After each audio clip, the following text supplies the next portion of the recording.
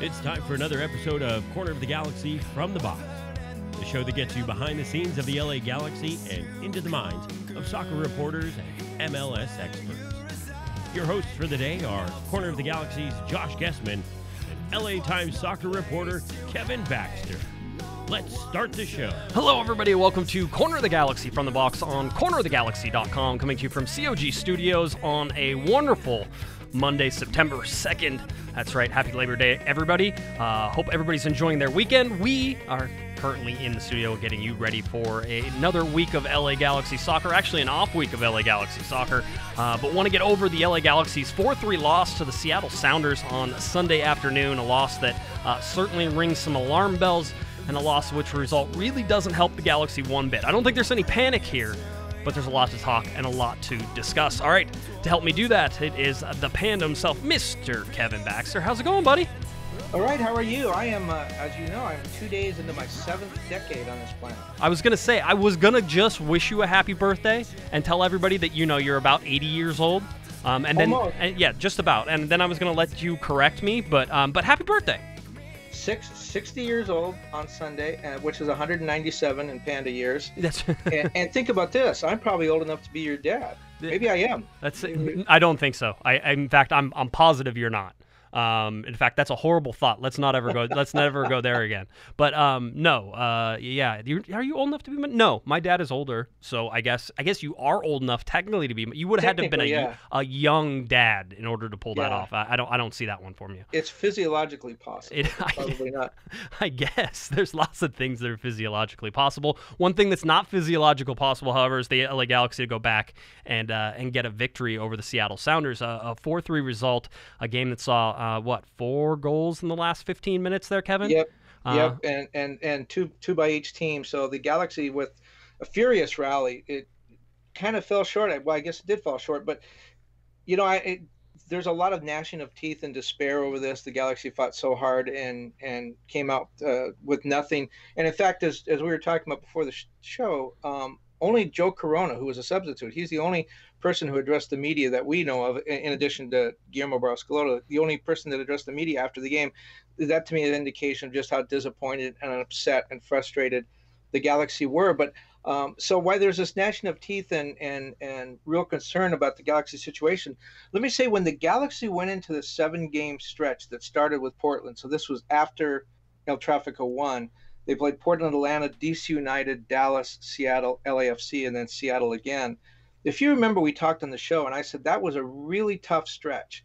And I predicted the Galaxy would get 4 points out of that stretch. Yeah, how'd they do? 4 points out of 7. They got 5. Ooh.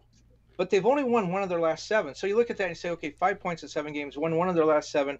That's bad.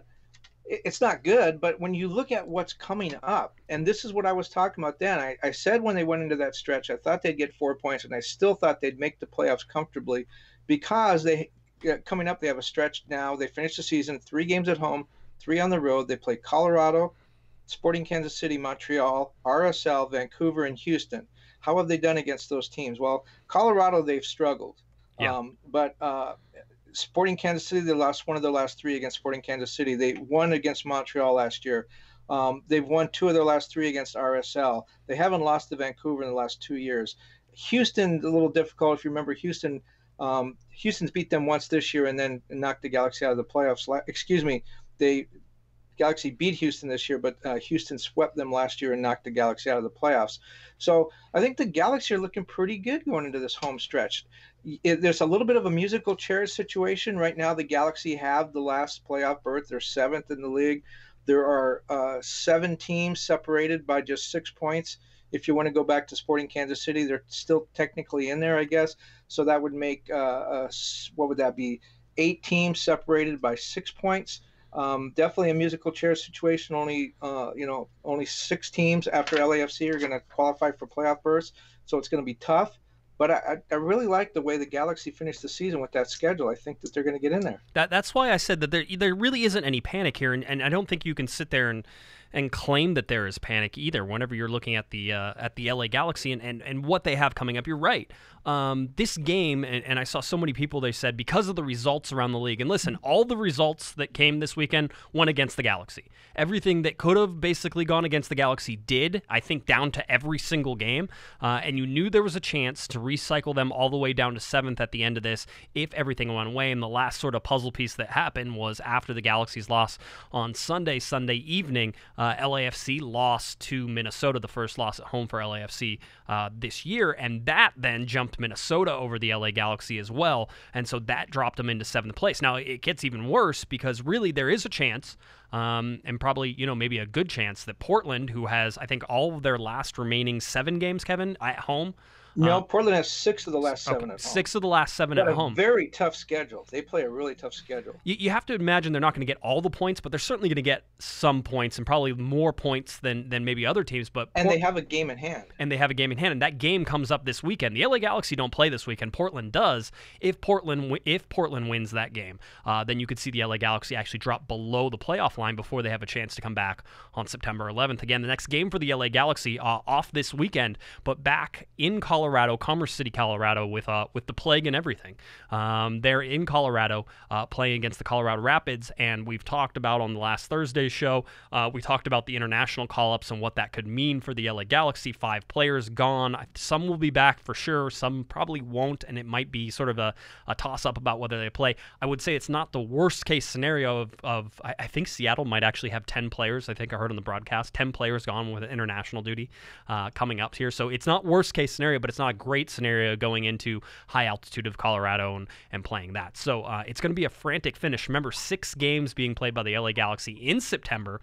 The Seattle game was the first one. They now have basically those 10 days off, and they'll come back and play against the Colorado Rapids. But this was never a must-win game, but it looks bad currently. As a matter of fact, the LA Galaxy dropping to 7th in the Western Conference is just 1 place below their lowest that I've been able to keep track of. They were in 8th place in the Western Conference, I think the 2nd or 3rd week of the season, so very early in that season, and certainly something that it will make Galaxy fans, I think, feel a little uneasy, and I think they're going to feel uneasy for 2 reasons, Kevin. One is because it never feels good to be below that red playoff line, and 2 is the performance in Seattle just was entertaining. It showed good fight, but the fact it came up short really has to, I think, mentally harm them more than anything else. And seeing themselves possibly drop below that red line, also sort of mental harm there instead of the physical part of this. But the Galaxy had a bunch of chances really to steal a point in Seattle, and it would have been a stolen point. I mean, I thought that they played well enough to get the point, and certainly with Jorgen Skjelvik, who we'll talk about here in a second, scoring a goal, why not get a point out of that game? Another 3-3 game for the Galaxy, but it didn't go that way, and that in my mind hurts them. Well, I think what hurts them maybe even more, and the fact that they have 10 days to think about this. I mean, you have to look at the mental side of the picture this late in the season when everyone's exhausted. The Galaxy rallied. They were down 2-0. They came back. They tied the game. They fought, in a place that's difficult to play. Seattle's only lost two home games this year. It's a very difficult place to play on the turf, 46,000 people. So the Galaxy fight back to tie the game. They think they're going to get a point. And then they give it away, and they come back. Probably one of their more valiant performances of the season, at least recently, and they get nothing for it. A couple of things that kind of trouble me about where the Galaxy are. After 2 months, when they went into May, they had 22 points. They have 20 points since then. It used to be that whenever Zlatan decided he was going to play and take over a game, he did that, and the Galaxy won. Zlatan has scored in 4 straight games. He scored 7 goals in the last 4 games. The Galaxy has only won 1 of those. And the 5th game in that streak, which they lost, he had 15 shots. So he scores in 4 straight games. The 5th game in that streak, he gets 15 shots and they lose. So one of those 5 games they've won when Zlatan's really been on fire. This is the 4th time since he's been in MLS that he's scored in 4 straight games. The Galaxy have only lost 1 of those games. In the previous 13, the Galaxy only lost 1 of those games. So, now it's to the point where even Zlatan can't take over the game like he used to, and can't. You have to go back to LAFC. the game at there was the game at Bank of California where he had a couple goals, but really the game, I think the last game that he really dominated was the game at Step Up Center at Dignity Health Sports Park. Yeah. So the point is, it used to be that whenever Zlatan decided he was going to play, he took over the game and the Galaxy won, and there was no stopping them. Now that doesn't even seem to work. That doesn't seem to be a formula anymore. Well, two things. Let's focus on Zlatan Ibrahimovic in this Seattle game. One is that he got another goal, as you said. That makes now 23 goals in 23 games played, 2,070 minutes on the season in 2019. Zlatan Ibrahimovic now sits alone in second place of the LA Galaxy's single-season scoring record. He is one goal behind 2002's Carlos Ruiz, who had 24 goals in 26 games played in 2,376 minutes. Carlos Ruiz averaging 0.92 goals a game, or one goal every 99 minutes. Zlatan Ibrahimovic in 2019, 23 goals, 23 games played, averaging one goal per game, funny how that works, and one goal every 90 minutes. Those currently stay synced up, as we talked about. So, what you've seen from Zlatan Ibrahimovic over last season, and he surpassed his scoring from last season. But what you've seen from him in this season as well is sort of an exercise, at least in my mind, Kevin. It's an exercise in a man who is dragging this team forward as much as he possibly can. I think on Thursday night, Eric and I were trying to put into perspective what Zlatan Ibrahimovic has meant to this LA Galaxy team in 2018 and 2019, and I'm not so sure that you can easily quantify it. He will go down as an LA Galaxy legend because of what he was able to do, and even if it's just 2 seasons, and the amount of goals he scored, and he may not get anything for that, which is sort of going to be up to the rest of the team. And Guillermo Barros-Schelotto, hopefully to empower the rest of the team to get Zlatan something out of this time, whether or not this is his last year or not. I think right now there's even some possibilities that you could see him back next year.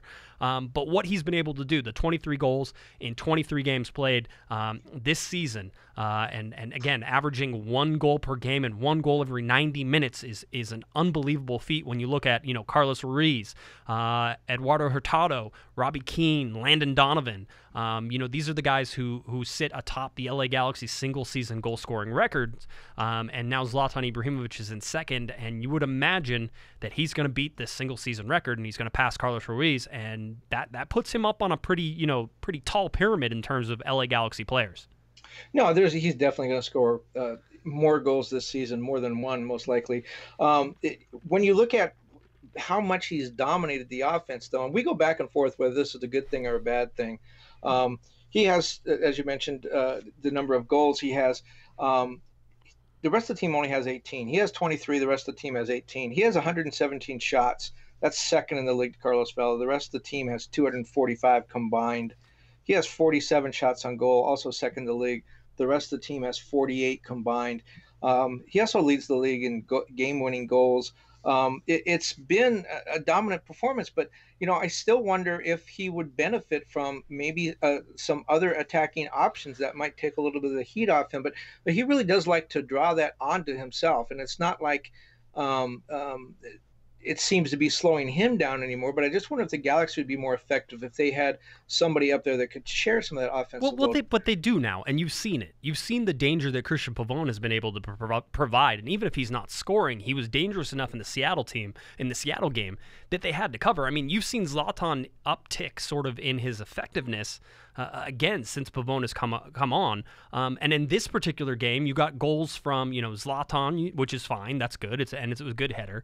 And I want to talk about sort of his effort based and how Zlatan runs. But Zlatan got a goal. You got Uriel Antuna gets a goal, and you get Jorgen Skjelvik in a goal. I mean, this should have been the game where the Galaxy picked up Zlatan Ibrahimovic, who looked exhausted through most of this game until he scored the goal.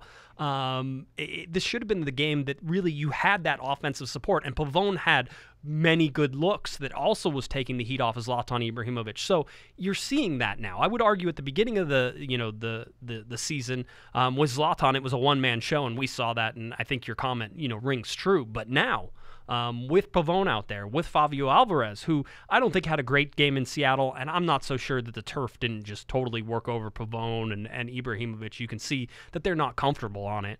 And quite honestly, I think Julian Araujo would also agree the turf certainly had some effect on the game for him as well. But you look at this, and you're seeing that offensive sort of attacking group increase. And if/when Roman Alessandrini comes back, that's another sort of piece to that puzzle as well. So I think there's options to grow that, but you're gonna give it to the guy who's 6'5" and scores pretty much at will. I mean, you saw him score the goal that sort of got the LA Galaxy back into it. Somebody tweeted out, Kevin, and I think you and I will agree that this is an active or an accurate, I should say, an accurate sort of portrayal of Zlatan Ibrahimovic, which is Zlatan is the most energy-efficient striker I've ever watched. I forget who put it out there, but he's the most energy-efficient striker I've ever watched. To me, Kevin, you and I watched during the game, and if you don't get to watch the games in person all the time, you miss this. But Zlatan doesn't do a lot of running, and everybody knows that. But when he needs to, and when he does, he kicks it into gear and is able to do it. He scores that goal, that comes off really the back of his head, and he beats Stephen Fry, and that puts the LA Galaxy suddenly back into the game in the second half. You're seeing the uptick in energy. All of a sudden, it was like, okay, now it's time to start playing. Now it's time to start to do that. And he is energy efficient. He's also old, and he needs to be energy efficient. And certainly the turf, I think, in the back of his mind, Kevin, is still sort of, the turf monster is out there looking for Zlatan Ibrahimovic, and he's very much aware of it, and he plays much more cautiously on turf than he does on grass.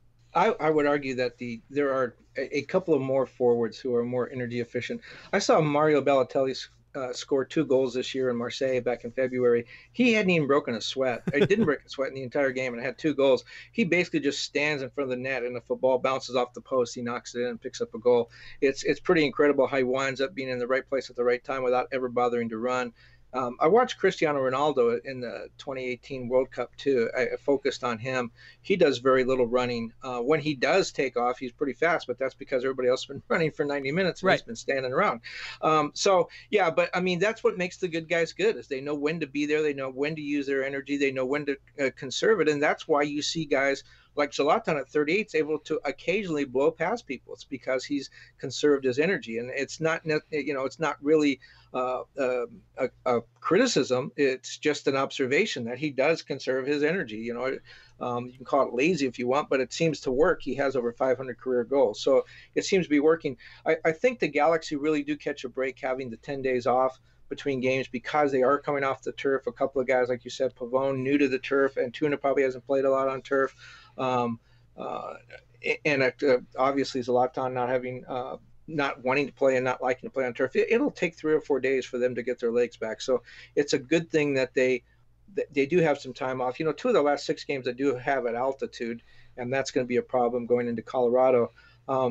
If I'm not mistaken, I don't think Zlatan has played there yet, correct? He missed the 1 game because he was the suspension, yeah. right? Yeah, Last I think year, so he hasn't played there yet. Was that the All-Star suspension that he missed? I think it was. Yeah, it was right after the All-Star game. They went there and they lost. So Zlatan's not played at Colorado yet.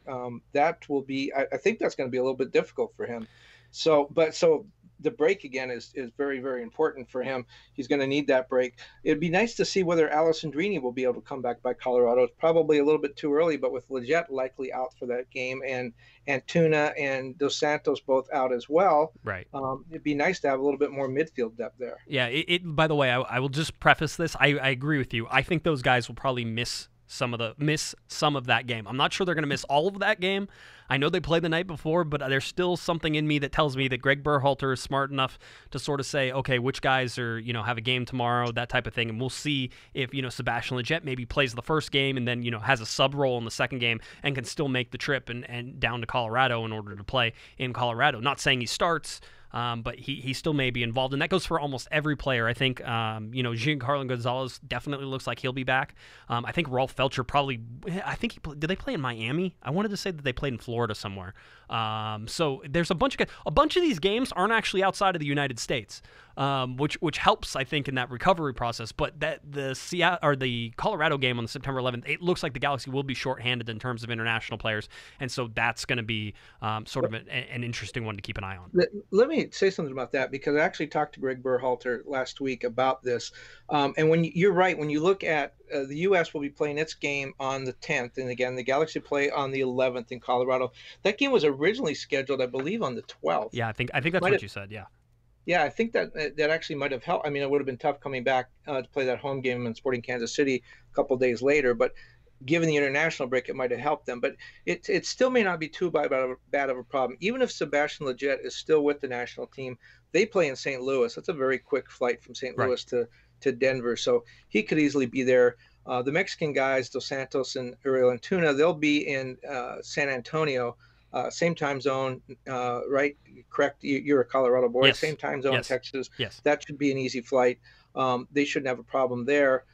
So it is possible for those guys to get there. If they play in the game, they might not be able to play a full game for the Galaxy. They might not play at all. They might just be a substitute in case there's a need. But it's possible. In talking to Greg Berhalter, who was a Galaxy assistant coach and then was the manager in Columbus for a number of years, he understands what MLS teams are going through, and he actually acted affirmatively and left 3 Toronto players off his call-up list. He didn't call up Michael Bradley, Josie Altidore, or Omar Gonzalez because he said that Toronto was in a tough spot. They were in a playoff race, and they would have 2 games during the break, and he left those guys off. That immediately led to calls of, wait a minute, are you acting affirmatively in favor of Toronto? Are you trying to put your thumb on the scale in the playoff race? And his response was, no, not at all. First of all, he puts the blame squarely on MLS, which is really where it belongs. Right. No other team and no other major league in the world plays during an international break. And even if he were to say, I'm not calling up any MLS players, which is unreasonable, but if he were to say that, that doesn't prevent Costa Rica from calling up Giancarlo Gonzalez. It doesn't prevent Venezuela from calling up Rolf Felcher, or Mexico from calling up its players. So he can only have a little bit of an effect. And in speaking specifically about Sebastian Lletget, he said, look, Sebastian Lletget is an important part of this player pool. We did not get to see him in the Gold Cup because he was injured. He said, he told me in Sebastian's case, he missed out on the Gold Cup, and that was a big chunk of time with the team. We want to get him back into the team.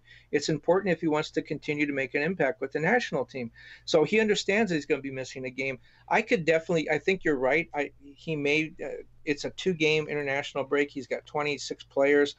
You would think that he'd play a number of players in the first game against Mexico, and then those guys that play might not play in the second game. I think if he looks at that, he might say, look, Sebastian Lletget, you're going to play against Mexico. Then you don't have to play against Uruguay. You can go back to the team, or at the very least, come with us to St. Louis in case there's a need. You're close enough to Colorado. It'll be okay. I think he's going to take some of that into consideration. But another thing that Greg Berhalter said is, look, we only get 4 international windows a year. And then in this year there was the Gold Cup. But he said, we're in a difficult position because we're only allowed to play at certain times of the year. And he said, one thing I've been a little disappointed in is MLS teams opting to play in the windows because it's infringing on the limited time we have with our players. And he's absolutely right. And the fact that, as you mentioned, Seattle missing a ton of players, that the MLS pennant race that we've been, playoff chase that we've been following all year could be dictated by the fact that Venezuela called up somebody, right, or Uruguay called up a U18 player or a U20 player, which happened in the case of Brian Rodriguez. That could affect the playoff chase. I mean, that seems really unfair. It does seem unfair. And again, it's Greg Berhalter, and I think he was correct in his wording too, because I remember seeing this as well, which was, that MLS teams choose to play during the there is some flexibility with MLS teams and whether or not they want to play within these windows. A lot of times you can reschedule a game so that way it's outside of the window. The problem here is that, Kevin, if you don't play during this window, you're going to have a more condensed schedule, and it's already 6 games in September plus 1 at the beginning of October. You have, these 7 games basically. And I was talking to one player, and he's like, yeah, it's 5 weeks, and we have 7 games. He's like, it's the last 5 weeks of the season that was, starting with Seattle. If you go back and look at this, the Galaxy now have 10 days off, which sounds great, and it is coming off of that turf game. You're right, Kevin. Sort of how that sits, but it's also not great because it really pushes everything together. It was already going to be pushed together, but it's really getting pushed together because now you go Wednesday, September 11th, Sunday, September 15th, Saturday, September 21st, Wednesday, September 25th, Sunday, September 29th, and Sunday, October 6th. I mean, so midweek, weekend, midweek, weekend.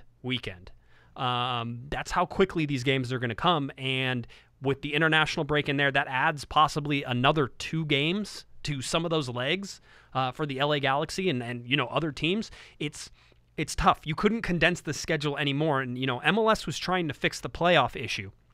And the playoff issue was that there was an international break in the playoffs, and it was ruining the momentum of the playoffs. There would be, a 2-week break basically in the middle of the playoffs, and all of a sudden everybody's like, oh, hey, MLS soccer's still going on? That's fun.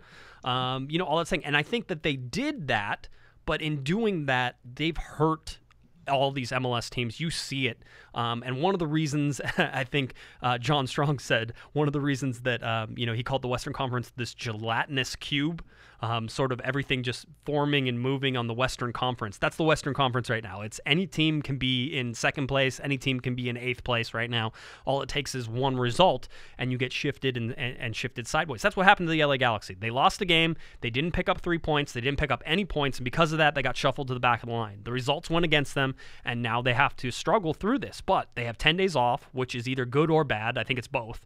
Mentally, it's bad. Physically, it's probably good. And now you look at this schedule, and this schedule is out of its mind crazy. By the way, had the LA Galaxy won the Leagues Cup game against Cruz Azul, they would have been playing on the 19th or 18th of September? 18th, I believe, yeah. Yeah. Okay, so you would have had a game on the 15th against at home against Sporting Kansas City, and you have a game at home against Montreal on Saturday, September 21st, and you would have thrown a game in between there, so there would have been 7 games in the month of September. I mean, that's one of the reasons that, from the very beginning, I think everybody was sort of leaning towards the LA Galaxy just getting eliminated out of that tournament, being done with it. Well, and people are going to say, well, wait a minute, they're playing Romney and they're playing, guys who aren't going to play for the first team. Yes, but the coaching staff has to prepare for Cruz Azul if they had had that game. The coaching staff would have had to prepare for that game. It would have been a road trip. Players would have had to travel. Some guys who weren't going to play would have had to travel anyways just to give the team a full bench. It would have disrupted the training schedule for the first team guys. The Galaxy were very, very what's the word? They're very happy that they don't have to play that game. Yeah. Another thing that the international breaks do by MLS deciding to play, the schedule that it does is there is the break isn't as bad as past years in the playoffs. You're right. I remember it used to be so bad that, as you said, people would forget the playoffs were even going on, and you'd have the conference semifinals, and then there'd be this long break, and the conference finals would come back, and people would say, wait a minute, is this a rerun? I thought these playoff games were over. One of the things is you talk about that compact schedule with a game every couple of days, then the season ends on October 16th, and if you make the playoffs and you play in the first round, you have a 12-day break. So the players' bodies are in this rhythm. They're used to playing, a couple times a week maybe, and then all of a sudden they got a 12-day break. You can say, well, if you have some bumps and bruises, that's pretty good. You can heal. But there also is that, your body is used to going out there and playing every couple of days. You see this with baseball teams that have long breaks in the playoffs, how they finally come back from the break and they're just not the same team. So that 12-day break, it's going to be interesting to see how teams come out of that. And if you're the first seed in each league, in this case would be Philadelphia and LAFC, they have an even longer break because they don't play the first round. They'll have a 15 or 16-day break depending on how the schedule falls. That's an awful long time to play 34 games, in 6 months, playing I think it averages out to a game every 6 days, and then all of a sudden you're going to have 15 days off. That's going to be tough, despite the fact you want to heal from some of those injuries.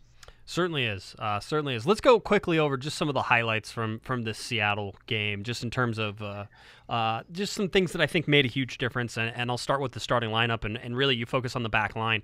Dan Steres again left out of the starting lineup. This was, and I checked with the LA Galaxy, a coaching decision. So there is no injury apparently, according to the LA Galaxy, at least not one that they made me aware of. So Daniel Steres does not start. again, we talked about Dan Stairs, being suspended for the last game, and then I expected him to come back in here and do this. I think in this particular game, it's a little bit of a toss-up for me in terms of how much that affected the game, but in my mind, it affected the game. I thought that Gonzalez had probably his worst game as an LA Galaxy player. The first half, just throw away. It's a trash from both sides. I know Seattle ends up scoring late into injury time, and that certainly affects the way the second half then gets played out. But you look at this, and People Gonzalez was horrendous on this night. This was one of the worst showings on the LA Galaxy field, and it's out of character for him. But I also wonder, him and Polenta don't play together that often. Gonzalez and Steres have been the sort of those two partners in the back on center back, and moving Polenta out to the left doesn't hurt the LA Galaxy in my mind, although certainly Jorgen Skjelvik, as we talked about, scores a goal, his first goal for the LA Galaxy. I think it's his first goal in like 3 years as well. So he did all of that stuff. I think Skjelvik had an okay night. Certainly some back post coverage issues from both him and Felcher. I thought Felcher had a good game on the attacking side and a poor game on the back side. There's no defensive person in this that I'm going to tell you, escaped unscathed from this particular game. I did find out, though, if you listen to the broadcast, Kevin, John Strong was talking about there's a stat for goalkeepers, and basically it's like the opposite of expected goals, right? So whenever you say, from this position, the chances of you scoring a goal, that's basically what expected goals are. And so you would say, and they can calculate this, after a game, that the Galaxy had an expected goals of, 2.7, which means they should have scored about 2.7 goals in this game from the positions that they shot from. And then you could look up at the score. They overperformed. Yeah, you could say, they overperformed, or they underperformed, or blah, blah, blah. You could see that's sort of what expected goals. Well, there's an opposite one for goalkeepers, and basically it's how many from the high percentage chances that teams are getting shots from, how many goals does a goalkeeper save, right? So it's not talking about the shots that are like dribbled in and Dave Bingham has to just pick it up off the ground. These are talking about high percentage shots that probably should have gone in the goal and that were stopped. And David Bingham leads all Major League Soccer goalkeepers in that stat and has saved 10 goals this season, according to that stat. So there's this argument about whether or not David Bingham is good or whether David Bingham is bad. Certainly, I think he gets hung out by the defense a whole bunch. I'm not going to say he's a great goalkeeper. I think he's average to above average. But when you look at this, without David Bingham, the LA Galaxy would have conceded 10 more goals is basically what that stat is trying to tell you, and that nobody else in the league has reached those heights. So one, in my mind, it tells me that the defense is porous because they're giving up all these chances, but two, that David Bingham has been very solid this year. Well, even more to the point, if David Bingham wasn't there, they'd give up a lot of goals because there'd be nobody in front of the net. I was going to say, if I was quick enough, I would have just, launched the air horn. There it goes. There we go. Okay, good. Yes. Good. But, I mean, you make some really valid points. He's been an okay goalkeeper, but you can make the argument he's been really, really good.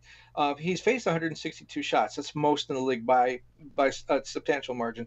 He's made 118 saves. That, again, is most in the league. His save percentage is 72.8. Only 3 goalkeepers in the league are better. So he's fourth best in the league in save percentage. And that's really a key stat because it's not like you said that the defense has been porous. He's faced a lot of shots. That's made it very difficult for him. But other shots he faces, which ones does he turn away? If a defense is great and they only give up 1 shot, but the goalkeeper doesn't stop it, they could still lose the game 1-0, right? So save percentage is very important. His goals against average, 1.61, that's where it kind of gets a little bit dicey. That's about in the top third. That's where it starts to get a little bit more closer to average. 1.62, that's a lot of goals a game. But when you're facing 162 shots, that's not so bad. So, yeah, I mean, I think you can make the argument either way. David Bingham is the greatest goalkeeper, since Brad Guzan, or David Bingham is really struggling. But what the truth is, he's been having to deal with it, living in a shooting gallery all year. So I think he's probably performed better than he should have been expected to, and he's kept the Galaxy in a lot of games. Well, the other thing we can sort of look at, and I've been projecting these and sort of where they stand is, how much better or how much worse is this LA Galaxy defense than it was last year? And you try to project these things, and basically I can do a simple, projection of how many goals they've scored and how many goals they've given up, and project that over 34 games to sort of give you an idea and compare that to what happened last season. So in 2018, the LA Galaxy again gave up 66 or scored 66 goals. Defensive, they allowed 64 goals, so a +2 differential in 2018. What you have right now in the LA Galaxy is that they've scored 41 goals to date. They've conceded 45 goals, all right, through 28 games. If we look at our 34-game projected goals allowed and goals scored 49.8, so 50 goals right now is what the LA Galaxy are projected to score through 34 games, and that gives them, 16 less goals than last year, if you want to round that up to 50, right? So so you're like, okay, the offense hasn't scored enough, but what about the defense? Last year, again, the defense gave up 64 goals. If you want to round up right now, they're projected in 34 games to give up 55 goals, so they would be about 9 goals better. Not a significant increase. Certainly at the beginning of the year, they were one of, I think through about 6 or 7 games, the LA Galaxy had one of the top-rated defenses in Major League Soccer, and that goals projected was way down low in like the 30 goals range. Whenever you looked at it, that's not what it has certainly trended to be, in giving up 4 goals and 3 goals in back-to-back games, so 7 goals in 2 games, certainly hurts that. But again, there has been some improvement. I don't think it's enough, obviously, and I think most Galaxy fans just went duh. It's not enough, but it is an improvement. This Galaxy defense is, I would say, significantly better than last year's defense. However, there was a lot of room for improvement over there. So even if you're looking at, a 9-goal difference, I don't know that makes anybody feel warm and fuzzy about the Galaxy's defense. And make no doubt about it, at least in my mind, Kevin, make no doubt about it that the LA Galaxy defense let down the LA Galaxy on Sunday afternoon. The offense scored. Jorgen Skjelvik scored. Uriel Antuna scored. Zlatan Ibrahimovic scored. Christian Pavone was pretty active. I thought Fabio Alvarez was quiet, but Joe Corona came in and actually had a great performance in terms of coming in and doing it. The everything here sort of leads to, in my mind, and I think if you listen and read Guillermo Barros-Schelotto's quotes, Kevin, he said that it was an even game and they probably should have deserved a draw in that. But unfortunately, a sub that he made, and probably a smart sub. I don't even question the sub. Maybe the timing of it, maybe anything else, but a sub they made really ended up costing the LA Galaxy the draw. And maybe whether that's fair or not, that's where you sort of have to lay this at. 1, at the hands of the defense, and 2, at this particular play, which was bringing Julian Araujo in the 89th minute, Kevin. He comes in, and immediately the ball gets sort of tossed in his general direction by Seattle. Araujo does a great job, steps up into the gap there and takes the ball and then slips. And when he slips, Kevin, he takes himself out of the play. Basically, he can't track the runner. He has to track Brad Smith because Jordan Moore's got the ball, I think, into Smith, and then Smith laid a cross away. I'll say this for Araujo. He did get a foot on it, and he did redirect it. Unfortunately, he redirected it right to Roldan. I think if Araujo's foot doesn't get the redirect on it, this ball was actually looking to be cut back into the center instead of played all the way across to Roldan, who gets his brace at the back post. And again, you have to ask, where was Jorgen Skjelvik on that? Did he step forward as soon as he saw Araujo get the ball, as probably he should have, in order to break out and try to release some pressure? Was he too slow in getting back? Did he not track the runner? There were so many tracking runner issues in this particular game. That's why you have to lay it at the hands of the defense. There's just, in my mind, there's no way to get around that. Well, you mentioned Giancarlo Gonzalez, and he is a World Cup player. He's a national team player from Costa Rica. You mentioned that he had a rather dismal game. He was one of the guys that Guillermo really wanted to bring in. They worked very, very hard to get him there this year. But I was just looking, when you were talking about how the defense is sort of not performed up to capabilities and struggled a little bit, and they may be better than last year, but they have struggled. When you look at the fact that the Galaxy got off to that fast start, and as we talked about, 22 points to their first 9 games, I believe it was, through the end of April, and they were playing so well. And Giancarlo Gonzalez got his first start on May 11th. That was he played off the bench in a couple of games, but up until May 11th, they had, when you look at the goals that they allowed, 1-0, 2, 1, 0, the shutout again, 1, another shutout, 1 goal. And then he comes in on May 11th. And after that, that's where the Galaxy sort of started to struggle. When you look at the number of games they won, the number of points that they've accumulated. I'm not saying it's all Giancarlo Gonzalez's fault, but I'm just saying it seemed as if something changed about that time. Whether it was they played a minor, they made some minor tactical differences with Giancarlo Gonzalez, the way they wanted to push forward from the back line, play out of the back, whether it was a tactical thing, whether, Giancarlo Gonzalez didn't fit in well with some of his teammates at first. I don't know what it was, but I'm just saying that there does seem to be a correlation between when he started and when the Galaxy started to struggle. Yeah, and that's you're absolutely right. If you go back and look at the stats on that, here's the problem with it, right? Here's trying to quantify that in any sort of means is that for the most part, outside of Dan Steres, Giancarlo Gonzalez has been one of the most consistent LA Galaxy defenders. And so you sit there and your eyes tell you it hasn't been his fault. And I actually got a tweet from a guy named Josh. Hey, good name, Josh. Awesome. Anyway, Josh tweeted it and he says, he says, I don't believe Polenta or Gonzalez are bad defenders. I also think there's decent depth at the center back position. The fullbacks are just subpar defensively at best. Am I wrong? Is there something I'm missing? I mean, if you're looking at the weak link in most of these games, it has been probably Felcher and it has been Shelvik. My argument against just completely pinning everything on them is that Guillermo Barros-Schelotto requires both of those guys to play offense. They are an offensive tool. Both Felcher getting forward, putting crosses in, and you saw some good left-footed crosses. And I made a joke, hey, left-footed crosses and Felcher shouldn't be a thing. But he had played some good ones in. But even from cutting inside and hitting it with his left foot, going down the line and playing with his right foot. Again, on the offensive side, Jorgen Shelvik scored a freaking goal, Kevin. I mean, anybody who predicted that one, just made $1 million in Vegas.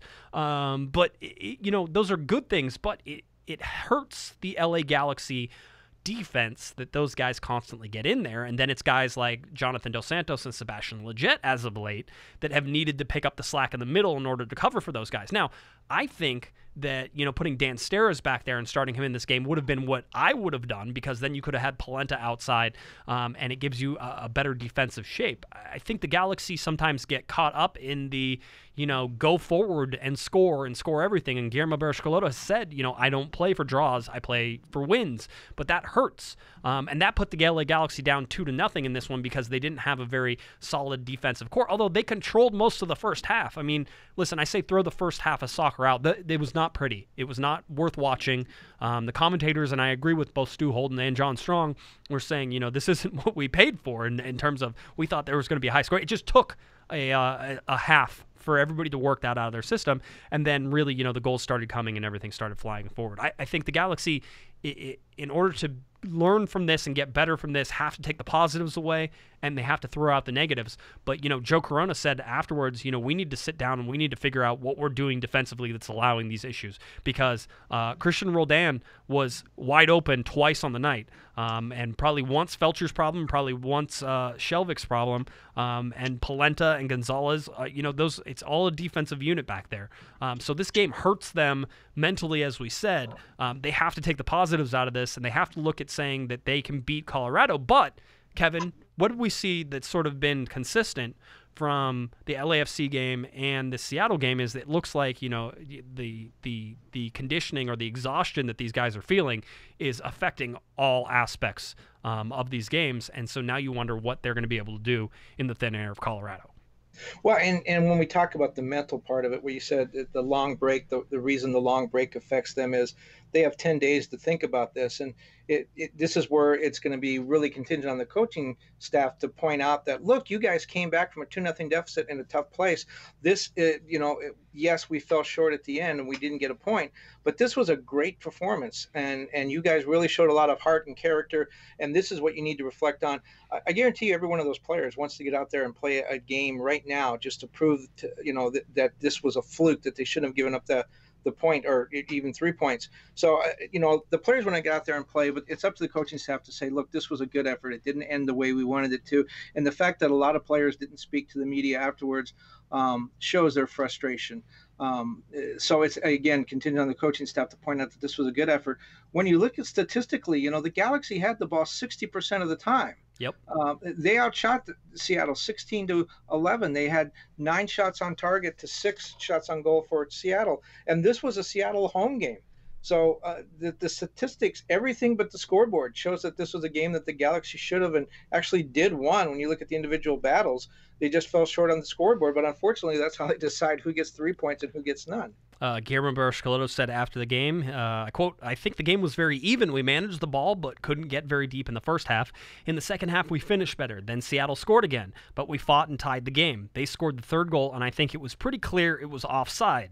I don't know why the VAR didn't say anything, but we kept fighting and trying to tie the game, but in the last minute, we made a mistake, and they won the game."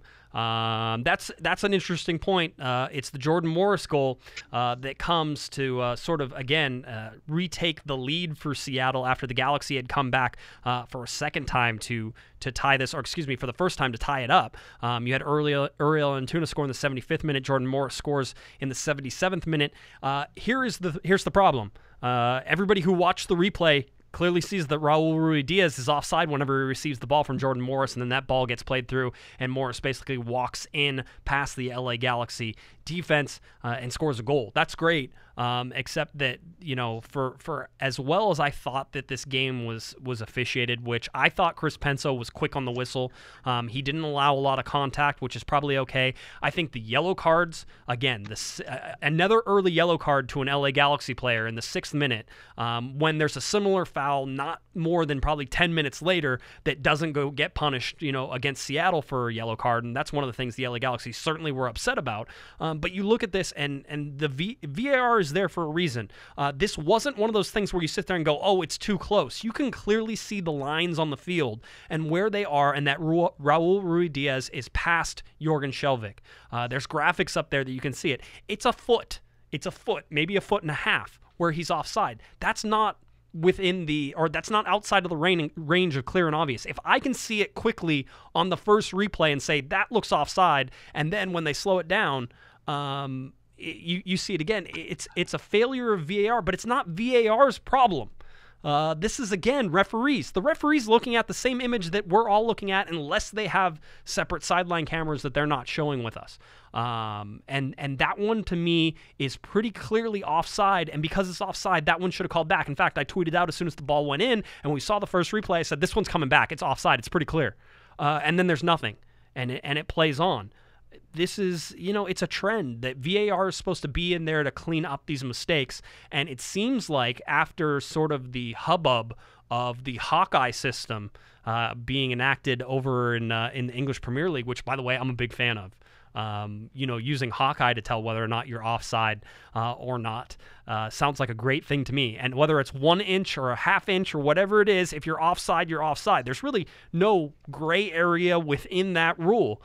This is one where VAR missed it, and it hurts the LA Galaxy. Unless somebody can show me an angle that I wasn't able to see. And by the way, I'll say it again because I said it on Twitter. The games that are currently being broadcast by FS1, by the Fox Soccer or however they're doing it, have been, in the production phase of things, pretty horrible. And whether or not it's the webcam that they seem to be using, the dial-up webcam that they seem to be using behind goal, or whether it was the long and protracted zoom into Stephen Fry while Seattle charged down the field and almost scored on the LA Galaxy. I never saw it. I just heard the announcers talking about it, but there was about 30 seconds of just Stephen Fry walking on the field.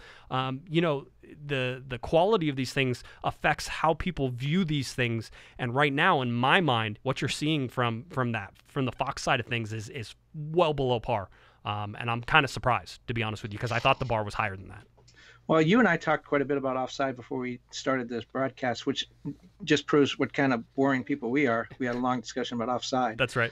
But this was a big issue at the Women's World Cup too, and really the referees are sort of beholden to the camera angles they have. At the World Cup, I think there were, countless cameras. I think they had 36 cameras per game. Not so much in some of the games in MLS, and you can only use the camera angles you have. One thing I've noticed at the Women's World Cup is it seemed as if the referees, knowing that every play was going to be reshowed, countless times on TV around the world, they were really hesitant to make any kind of call. They wanted everything to be backed up with VAR. They didn't want to be proven wrong. It did affect the officiating. Some games you had, several very long VAR reviews because the referees, again, didn't want to be criticized after the fact. It affected some games. It definitely affected the flow of the games. It made some of the games very difficult to watch because they were stopping every few minutes for VAR review. The referees just were not confident to make those calls. I'm not saying that that's a problem in MLS, but there was one play in a game where the goal scorer was not offside. There was not an offside call, but what they did at the Women's World Cup is they went back and looked at the entire sequence. And there was one play where one team argued that the ball was actually across the sideline during the sequence, the build up to the goal. And so they didn't contest the goal. They didn't contest an offside call on the goal, but they contested that the buildup, the ball had gone out of bounds, and therefore the sequence never should have happened. The officials reviewed 8 different camera angles. On 7 of those camera angles, it showed the ball was clearly on the other side of the sideline, that the goal should have been disallowed. The last shot showed that it was right on the line, therefore it made it a good goal. And you talk about it has to be, clear and obvious. Clear evidence. Yeah. I wonder sometimes about splitting the hair that closely. And as the officials said at the World Cup, look, and you just said the same thing. If you're an inch offside or a mile offside, you're still offside. There is no parameter to look at and say, well, it's just a little bit offside, it's okay. If you're offside, you're offside. But when you have to split the hair down to that degree, where 7 photos show that it's on the other side, but then you find 1 photo that shows that it's not. And I say that only to go back to the available camera angles. If you can break it down that closely at a World Cup match and then prove that the goal should count, I would guess there would be some games in MLS where there are extra camera angles that don't exist in every game. Maybe a goal that is important is disallowed simply because there was an extra camera there. I don't know. You say that there was an actual, and I forget, I think it was last year, the LA Galaxy scored a goal. And the only reason this goal is allowed, I think ESPN was doing the game, and they have their goal line camera, the camera that actually fits inside of the goal, and looks right across the line. So it's in the post of the goal and looks across the line. And the ball had gone over the line, but the referees didn't flag it, and nobody knew whether or not it was goal. And on the field, they called it not a goal. And then it went on for a little bit, and the ball got kicked out of bounds, and they went back and actually looked at it, and they were able to pull up that camera angle that is only available when ESPN does those games, the goal line camera that looks down the goal line, and you could clearly see the ball had gone over the line, and that went in. So you're absolutely right. It is about available camera angles. I'll tell you right now, the EPL is doing it better than Major League Soccer, which shouldn't surprise you. But they're using actually the Hawkeye system, the same one that uses their goal line technology, to actually call the offside. And the offside happens really quickly because of that. The referees are able to key up the key frame, which is, whenever that ball is played forward, they freeze it right there at that, and then they basically are able to draw in where the furthest point of the attacking player is, and then Hawkeye can go in and be like, yeah, you're offside. Well, correct me on this because I'm probably wrong, but so Chris Panso is the center referee. He's on the field. He's running the show on the field. The video assistant referee in the case of the game in Seattle was Jose Carlos Rivero. Yep. So he's looking at the video. Chris Panso is trying to manage the game on the field. My understanding is that it is the responsibility of the video assistant referee, in this case Jose Carlos Rivero, to call down to Chris Panso and say, wait a minute, we got to take a look at this. Yep. I think there may be a problem. And then Chris Panso goes over and says yes or no. If Jose Carlos Rivero doesn't call down and say, look, I think there's something wrong with this, if he looks at it and says, no, the guy's onside, it's okay, Chris Panso may say, hey, how did that look? But I think the responsibility for a lot of this lies with the video assistant referee to say, I'm not sure about this. And if it's not reviewed, my understanding would be that the video assistant referee didn't think there was anything worth reviewing. Correct. That is absolutely correct. Now, here's the issue. Wow, I got it right. Yeah, no, you did. You did get it right. That's cool. Every goal is reviewed. So everybody's like, oh, it didn't get reviewed. No, it got reviewed. It wasn't suggested for any correction or an on-field review. And remember that the VAR tech can call down to, Jose can call down to Chris and say, hey, Chris, he's well offside. I can see it. This goal needs to be disallowed, and you should do it. And Penso can then say, do I need to look at it? And Jose can be like, no, he's well offside. You're done. Raise the flag. Let's reset this and let's go. No goal. And Penso can either take that advice, or he can say, you know what, I want to look at it just to make sure. And he can do that. Or, they can call down and say, hey, Chris, this one's pretty tight. In fact, it's real tight.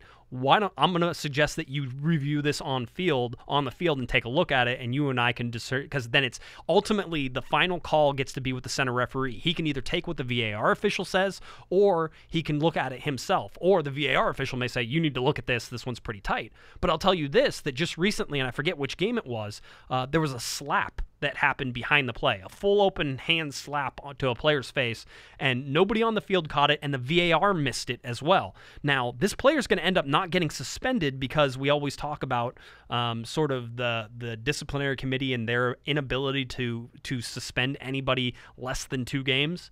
And so this player is going to get away with it, even though the referees and VAR missed this play that was on one of the video angles, and it was pretty clear that it was there. There's going to be no punishment to this player, and it did go down in the referees report. Pro actually told, I forget which reporter was talking about this. I think it might have been Jonathan Tannenwald, who's in charge of the North American Soccer Reporters, which you and I are both members of. But I think Tannenwald talked to Pro, and Pro said yes, it was missed by VAR, and it was actually put in their game review as well that they missed this call, and this should have been a call, and it should have been reviewed, and it probably would have resulted in a red card ejection, but the disciplinary committee didn't touch it because you can't suspend them for 2 games. It's rules like that are just baffle my mind. It's why the disciplinary committee is so far off base on 90% of what they do. They can't keep it very simple, and they add complexity where there probably doesn't need to be complexity. I don't know what you think about this, but I've noticed in a number of games where there will be a play that's hotly contested, players calling for a handball or an offside or whatever it is, and the referee will allow play to continue sometimes for a couple of minutes, and then he will stop play and go over and look at the review.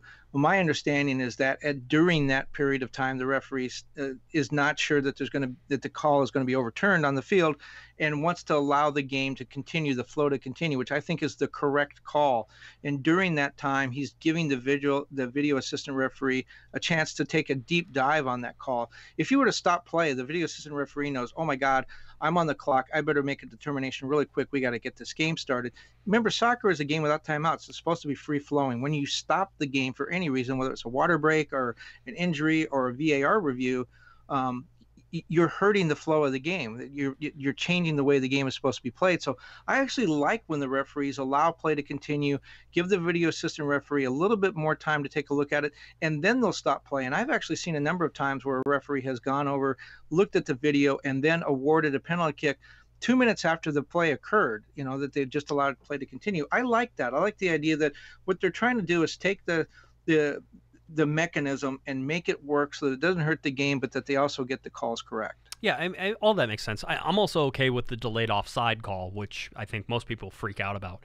But in my mind, there was some offside. Now, there was a play in this game where there was a delayed offside call that was never called as well because the Galaxy ended up getting it, but they were still not in a great position. So the referees need to be smart about using the delayed offside, which is basically delay, delay, delay. This is where a linesman will shout delay, delay, delay, which means I think he's offside, but let's let this play out to see if there's a goal scored because I don't want to get this wrong. It's tight. And if it's tight, I'm going to keep my flag down, which is what should happen. Again, that's in favor of the offense. I'm always for being in favor of the offense on most of these things. I'm not in favor of being on the offense of, again, if you're offside, you're offside.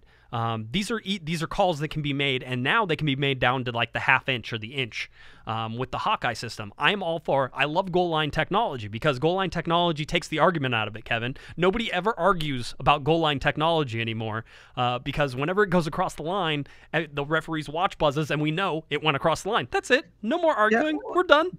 The delay call is absolutely the right call because you can take a goal off the scoreboard, but you can't add one on. Very difficult. Very difficult when you blow the whistle and you blow it dead. I saw some of those, and Ibrahimovic was called offside, and he looked over and said, it looked pretty close. How do you raise your flag on that? Again, there was a whole bunch of argument going on in this game, which is no surprise. But I didn't think that outside of the offside call, I actually say that the game was probably done pretty well.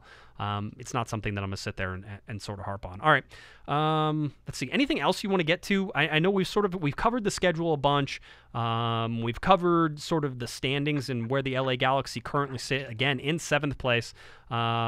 If we want, we can real quickly, let's see, they are in 10th place overall in the Supporter Shield. They're in 7th place overall in the Western Conference. I expect them to drop to 8th with the Portland Timbers game coming up this weekend. I will be there, by the way. Oh, you will? I will be at the Portland Kansas City game. Yes, sir, on Saturday. Why are you going to that game? I actually wanted to go to a Portland Thorns game, if you want to know the truth. I wanted to take a little bit of time off for my birthday. I haven't had a day off. Well, I had a day off here or there since the Women's World Cup. I need to get away. So decided I'd just go to Portland. I wanted to see a Thorns game. The schedule didn't work. I would have had to miss an MLS game here. So we wind up going there. Myself and the lovely and talented Mrs. Panda, we wind up going there during a week when the Timbers are playing. So we're going to go check that out. That sounds like fun. That's good. Yeah, I think you'll enjoy that. Good time off for sure. But one of the things that when you're talking about the schedule, I think you can probably add Kansas City in on the back end. So there are LAFC's gone. They've already qualified for the playoffs. So what you have is 6 teams qualifying, trying to get into 8 teams trying to get into 6 spots. It's really a game of musical chairs. Portland, as we talked about, they have 1 game in hand, and they play 6 of their last 7 at home. So they're looking pretty good. Seattle has 3 at home, 3 on the road. Minnesota 3-3. San Jose plays 4 of their final 6 away. That'll be tough for them. RSL 3-3, and remember they get the benefit of playing at altitude. Dallas plays 2 games at home and 3 on the road. That's big. Dallas trying to get in there. That's big because Dallas is 9-1-5 at home and 3-9-2 on the road. So that's going to be difficult for them. The Galaxy 3 at home, I believe, 3 on the road. 2 of those road games at altitude, though, right, at Salt Lake in Colorado. Certainly the schedule seems to, if anything, I think favor the Galaxy slightly. I think they got to worry about Portland. Dallas, their home road split, that's going to be really difficult for them. San Jose as well. Minnesota has LAFC, but they're going to play that game at home. So again, going into that tough streak, I thought the Galaxy would get 4 points. They got 5. I really figured that this final stretch was really going to help them. I still think they're in pretty good position. That's the whole thing, and everybody wants to focus on the other games that are sort of being played and how those affect the Galaxy. At this point, that's not something that the Galaxy need to worry about. They go to Colorado, and that's the game that they really, if they can win that game, is great. If they get a point, that's not horrible. Points are money right now. Just get a point and do that. You have the games. There are 3 remaining home games. Those all need to be wins. You need to take 9 points out of there. If you drop any points to those, you need to pick up some points on the road. And I certainly think that at Houston on the final day is a day that, even though it's going to be hot, it's going to be ridiculously hot. It's going to be October. It's in Houston. It's going to be humid, and it's a 1 p.m. Pacific time kickoff, which is 2 or 3, a 3 p.m. kickoff perhaps. They're in the Central Time Zone. I think it's 2. No, it's 3. No, it's like 1 o'clock. 3 o'clock there, 1 o'clock here. Yeah, 3 o'clock there. So it's going to be at 3 o'clock in the afternoon, just the hottest part of the day. So that's going to be a tough game, but that is a game that potentially, if the Galaxy need points, they can win there. Now, it's not a game that you want to be worried about at the end of the season and have to make that happen. But, winning against Sporting Kansas City, even though Sporting Kansas City finally seems healthy and is winning some games. Montreal's sort of hit and miss. Vancouver has been eliminated from the playoffs. There's 2 teams right now, Cincinnati and Vancouver, are both eliminated from the postseason right now. So hopefully Vancouver's already packed it in the Galaxy. That's an easy win for them at the end. But you get 9 points out of those, and 9 points goes a long way. Now, MLS came out, and we talked about it on Thursday, and I said I don't believe it. But MLS came out and said basically the Galaxy have the 5th hardest schedule, through this remaining 5 weeks of the season. Oh, I would argue with that. And the one thing with the Galaxy is, yes, you're right. Portland probably will pass them this weekend. But right now, today, heading into the week, they are in playoff position. And I think they just need to focus on their game and not worry about the scoreboard and not say, RSL got lucky and they got a couple of points and how are we going to catch them? No.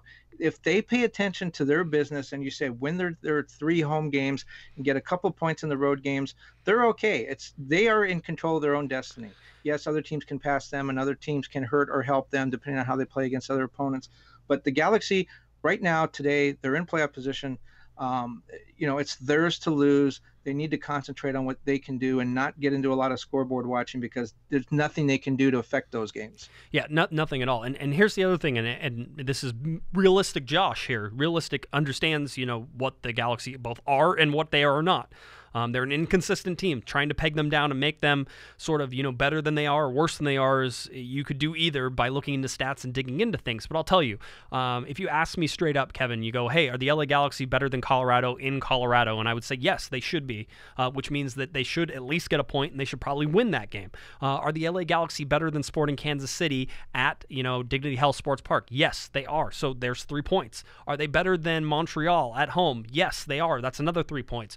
Are they better better than RSL away on the road. Maybe, maybe not. That's a draw. That's a close one. Maybe you drop points there, but that's not the end of the world if you've taken care of business in those 3 games before it.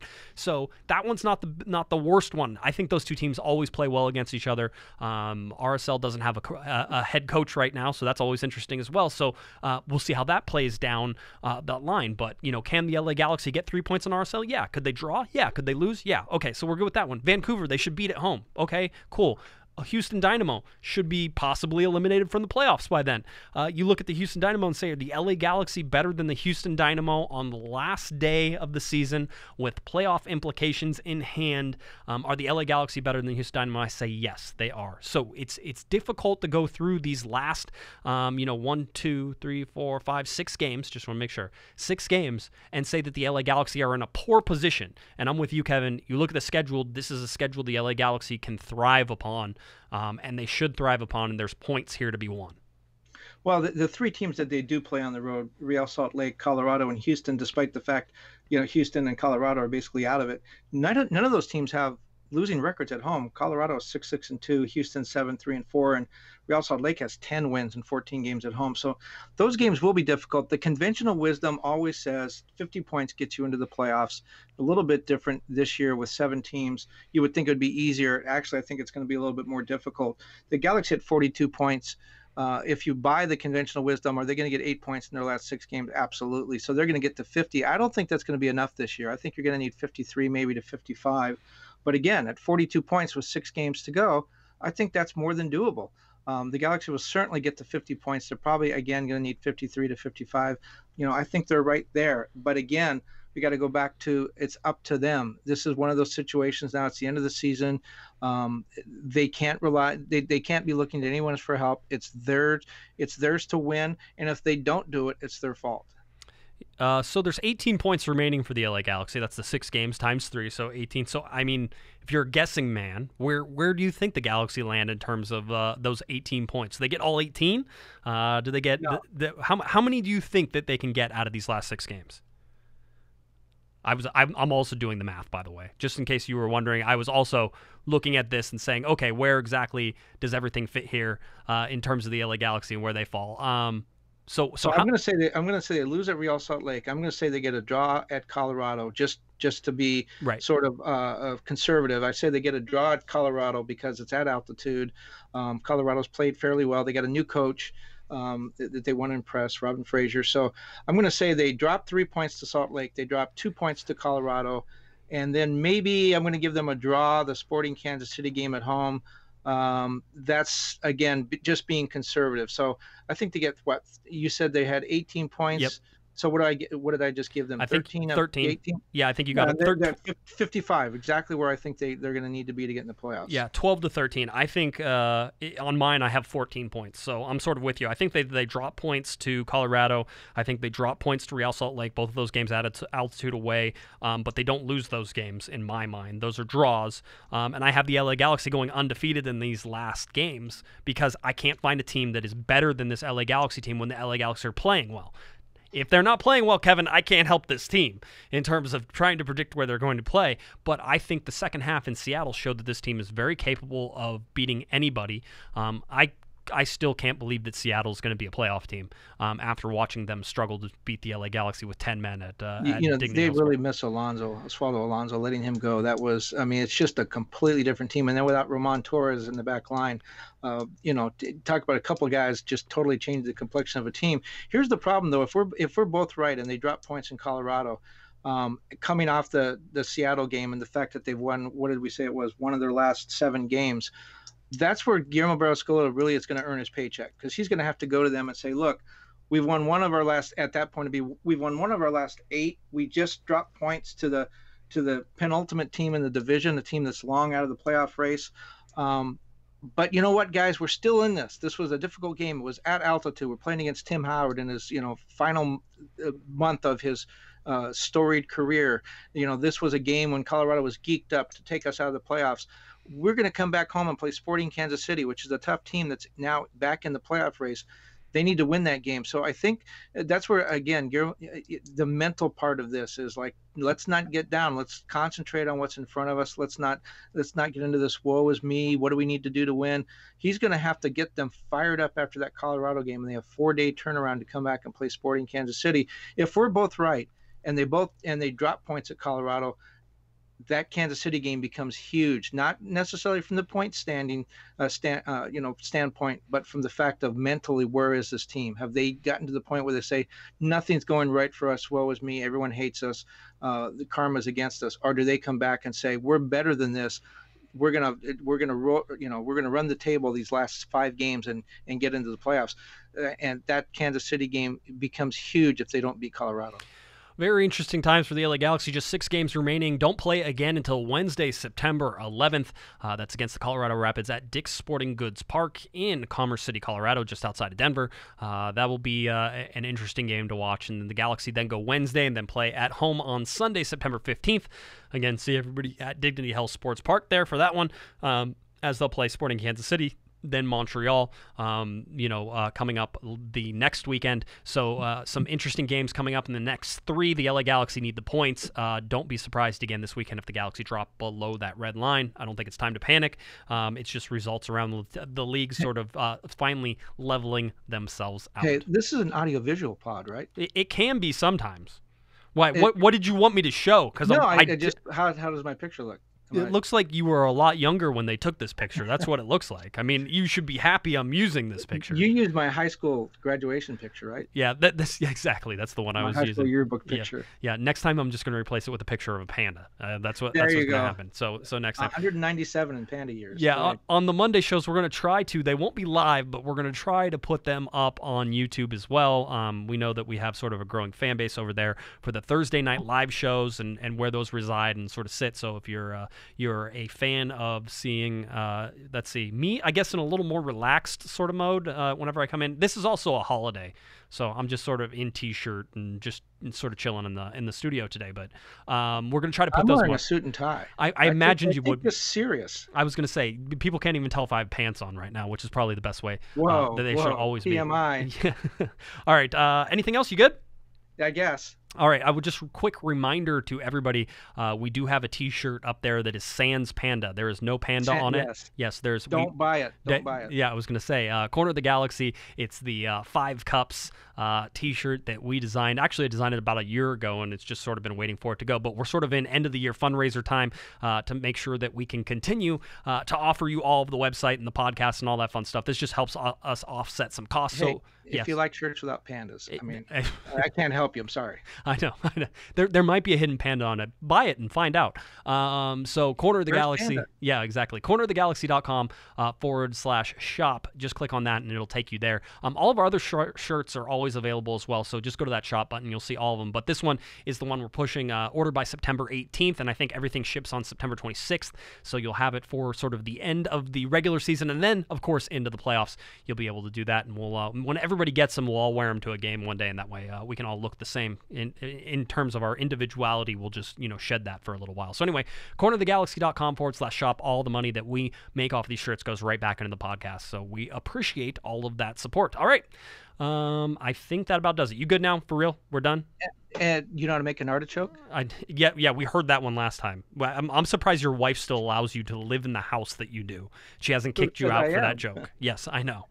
It's one of those. All right, if you're looking for Mr. Kevin Baxter on Twitter, you want to go ahead and go over to @KBaxter11 and then head over to LATimes.com for all of the Southern California soccer coverage, U.S. women's national team, U.S. men's national team, soccer all around here in the United States, but certainly Southern California soccer as well. Kevin has you covered, LATimes.com. Just look for the soccer section there. That's usually Kevin writing away one of his 30 or 40 stories he puts out in a week. All right, if you're looking for me on Twitter, @JGuesman, JGUESMAN, and of course, @Galaxy Podcast, head on over to cornerofthegalaxy.com, like I said, for those shirts, and obviously all of our game recaps, our previews, our shows, all that stuff can be found right there, cornerofthegalaxy.com. All right, that does it. LA Galaxy off this weekend, but we will have another show coming up for you live on Thursday night, so make sure you check that one out. For Mr. Kevin the Panda Baxter, I'm Josh Pato Guesman, and you've been listening to Corner of the Galaxy from the box on cornerofthegalaxy.com. You've been listening to the Corner of the Galaxy From the Box podcast on cornerofthegalaxy.com. You can follow the show on Twitter and Instagram at Galaxy Podcast, and be sure to check out and subscribe to iTunes, Stitcher, and Facebook by searching for Corner of the Galaxy.